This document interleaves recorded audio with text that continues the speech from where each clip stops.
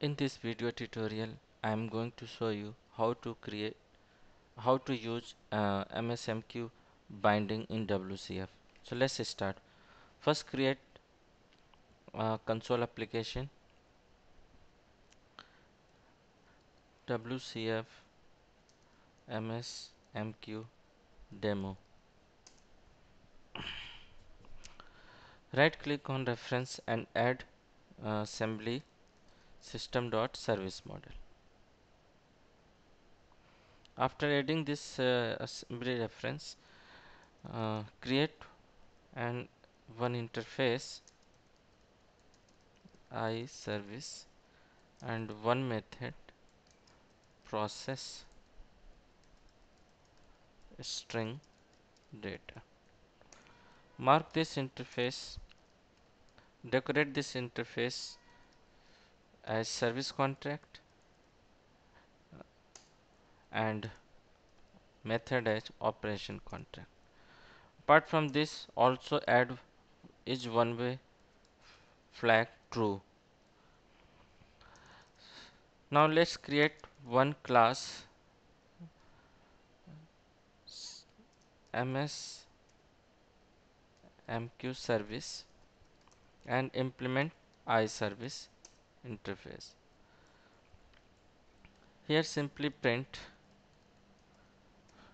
string dot format process data at data datetime dot now. Let's host this service. For that, create the instance of service host and in the constructor of service host pass the implementation type of means implementation of the service MSMQ service.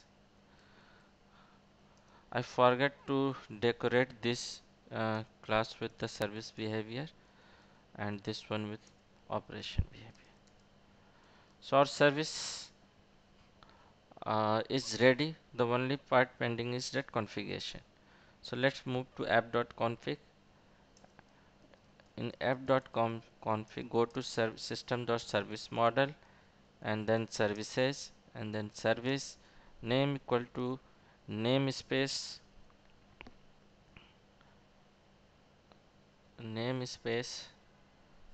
dot implementation.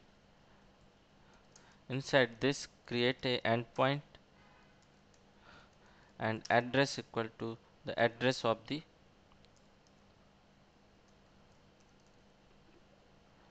localhost private. It is location of the queue.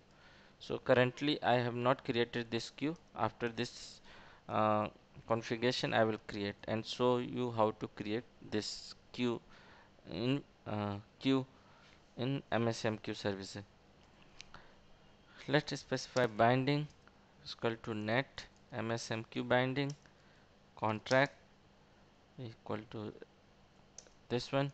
So our endpoint configuration is done. Let's add one base address.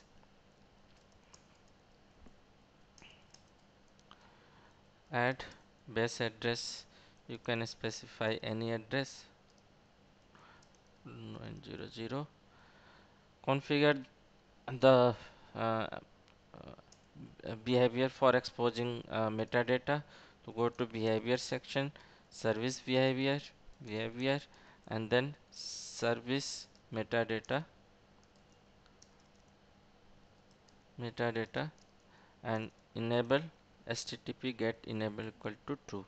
Also disable the security in the binding. To go to binding and net MSMQ binding and then binding, inside this security and mode equal to none. Before running this application, let's go to the computer management. Inside service and application message queue, inside private create a new queue demo. So this will match with this URL localhost private demo and mark this transactional. Okay, so our queue is created. Let's press Ctrl F5 and see it's everything is working fine or not.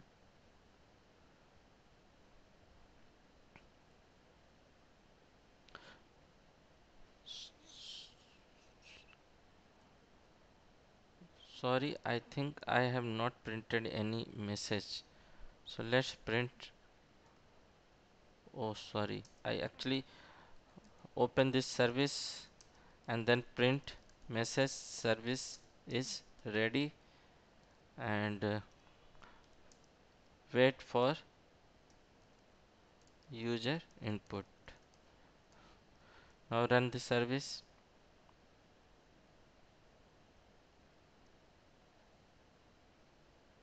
You can see service is ready and also go to this URL. Metadata is also available. Copy this URL and create one new console application, and it's a MSMQ client. Add service reference, click go, rename namespace, create the instance of the proxy class, ask for data,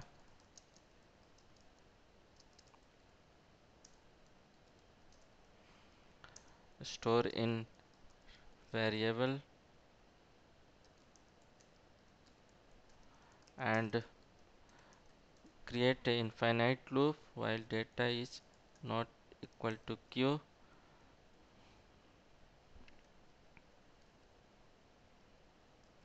Ask for same data and process the data.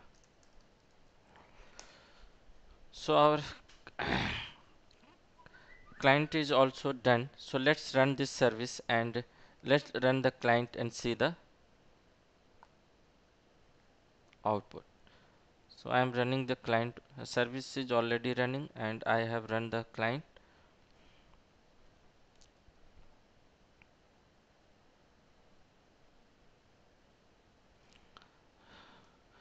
Let's print the, you can see that server is able to process the data. Okay, let's shut down the service. Client is still sending the request, but there is no exception is thrown because these messages are stored into the queue. Let's go to the queue and see. If you refresh the demo queue, you will see that these all messages are stored into the queue while the service is down. So let's uh, run the service and see. It will, so you can see that it scan the message queue and process all the records. So by using MSMQ you can create a service that can works in disconnected mode also. Thanks for watching this video.